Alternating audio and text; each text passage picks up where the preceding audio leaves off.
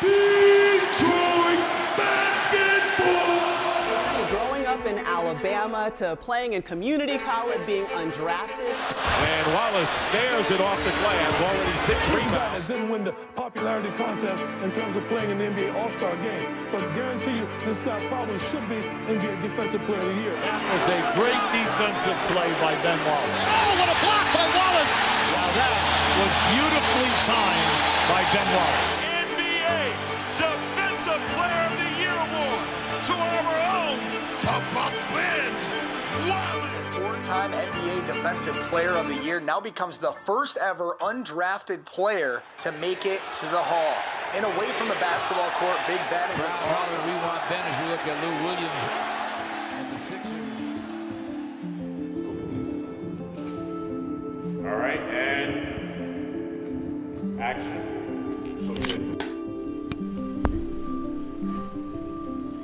As far as my upbringing, you know, I'm originally from Alabama. You know, born and raised in Alabama, small town, you know, called Whitehall, Alabama.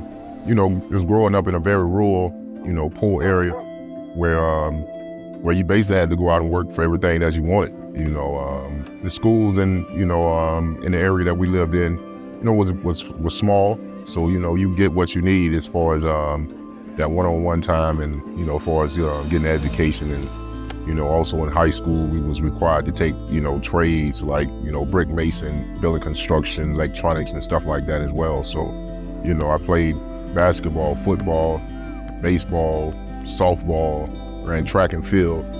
You know, I was just all around athlete. And so as far as the love for basketball, that came late in my life. You know, all through high school, I was pretty much a football player. Football was my thing. And my senior year sort of had a neck injury playing football, and, you know, just sort of turned my energy towards basketball after that. And, you know, put all my time and effort into basketball out there. I got hurt playing football.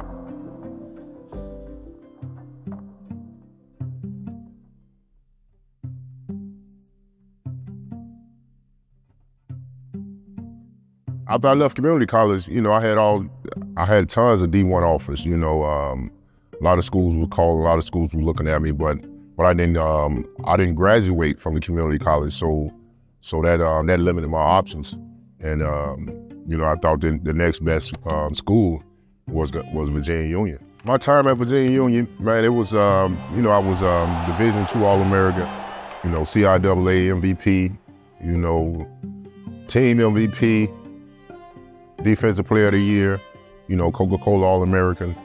And, you know, for the most part, it was just a fun time, man. You know, at the end of your career or your end of your college time, when you're leaving schools, that's when you start to think about the accolades. But when you're there, you know, you really don't think about those things because, you know, the school within itself was great as far as keeping you grounded and keep you locked in on what you need to be doing.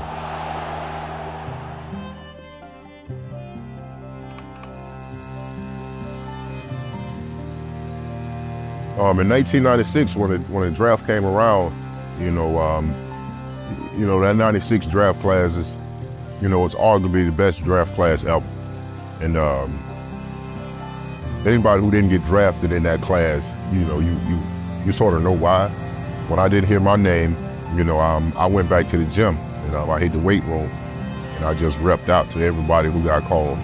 So, you know, for me, it was motivation, and it was nothing that I wasn't used to. You know, I was sort of had, at that point in my life, as far as my basketball career, I was sort of getting used to being looked over. You know, when you stop listening at the naysayers on why you should or why you couldn't or why you can't, and you figured out that you and this dog fight by yourself, and you start doing it for yourself, you know, it makes all the difference. And we talking about getting that one stop when the team needed, you know, we talking about going the extra mile and doing this and doing that. You know, I was motivated to do those things for myself. You don't like to be coached, if you don't like people to tell you what to do, then you make sure you take care of your business and you do your job. You know, that was my motto. I always was gonna step out there and was gonna give it everything I had, because I refused to be out work.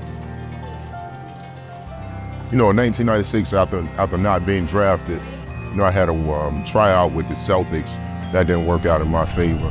And then I ended up going over to Italy playing with a team over in Europe.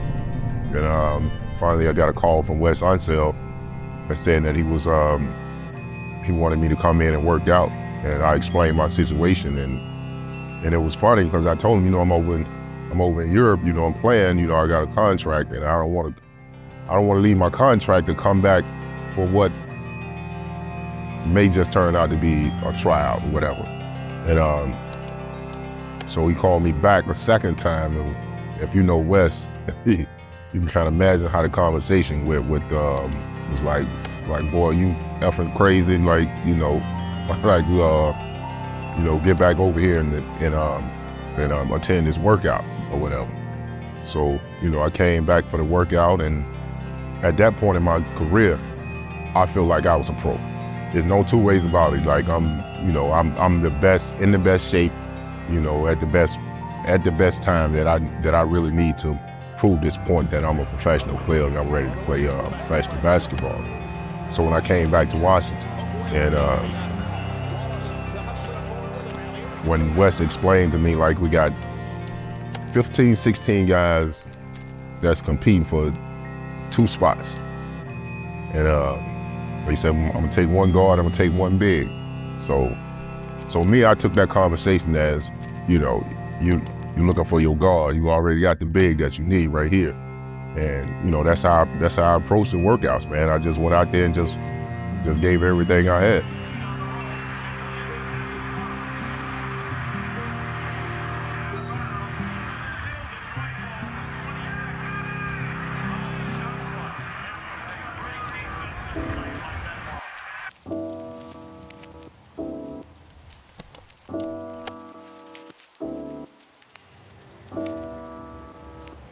You know, getting here, you know, and understand what this franchise is all about. You know, looking at the names on the wall, you know, knowing, you know, the reputation, you know, of those championship teams. You know, as far as basketball go, you know, I feel like I was at home. Like, you know, I think this organization fit my style of play. This team fit my style of play. You know, this city fit my style of play.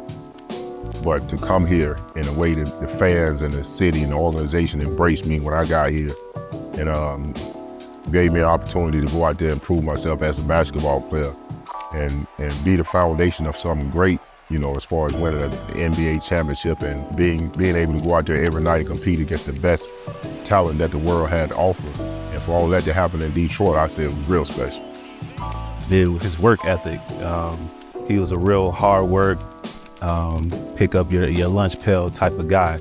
And I feel like Detroit is that type of city. So once they see that and their athletes and people that play for the city, they gravitate to that even more, and they fall in love with you based on that. In the early 2000s, I feel like that's when he kind of got his name, and he was like a worldwide known person because the way he played, the afro, his hard work.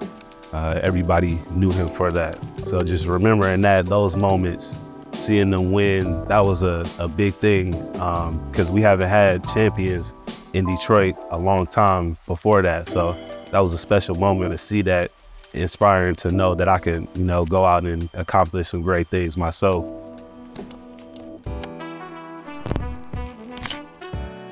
I ended up signing with AND1, you know, around 2000. And, you know, it was just one of those things where I didn't have a shoe deal.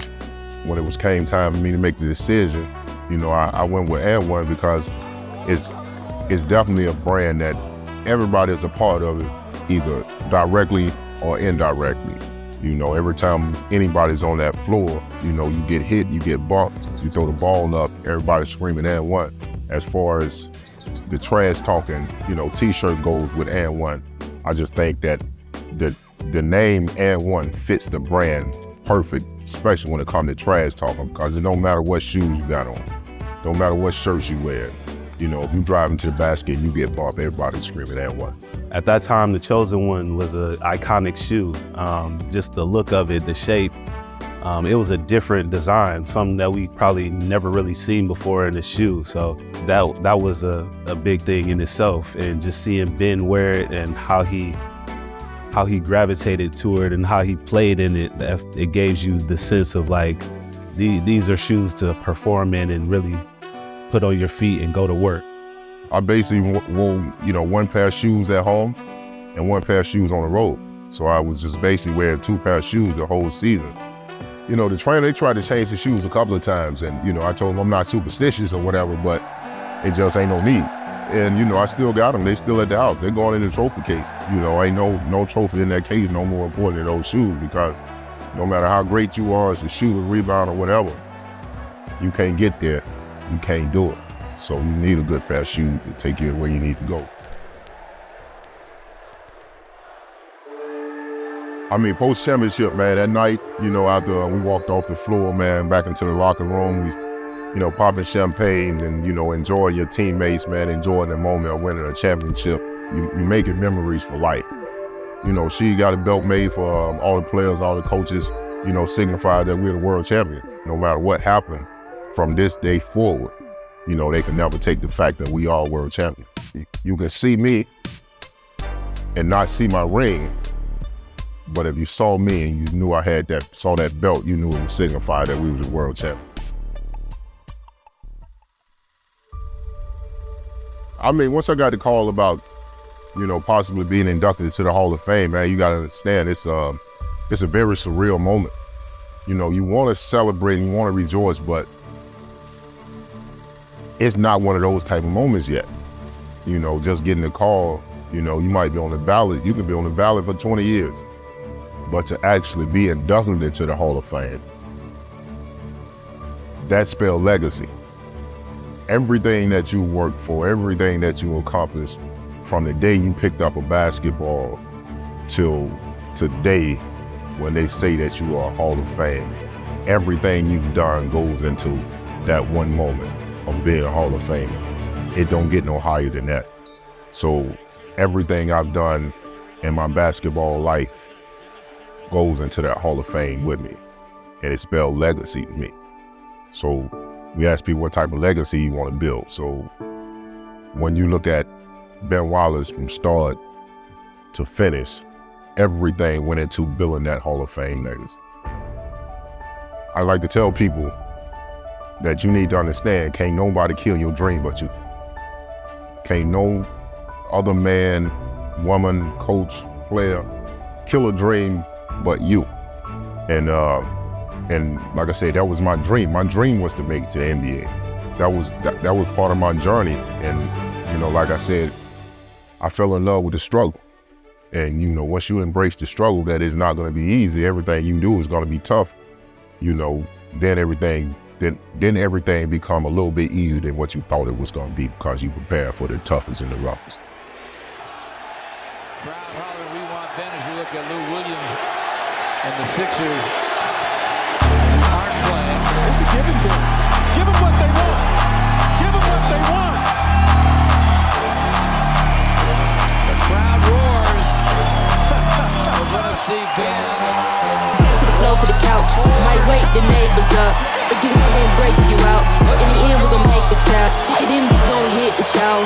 Part 2, we don't need no pause. Miss me, we gon' get tipsy. Need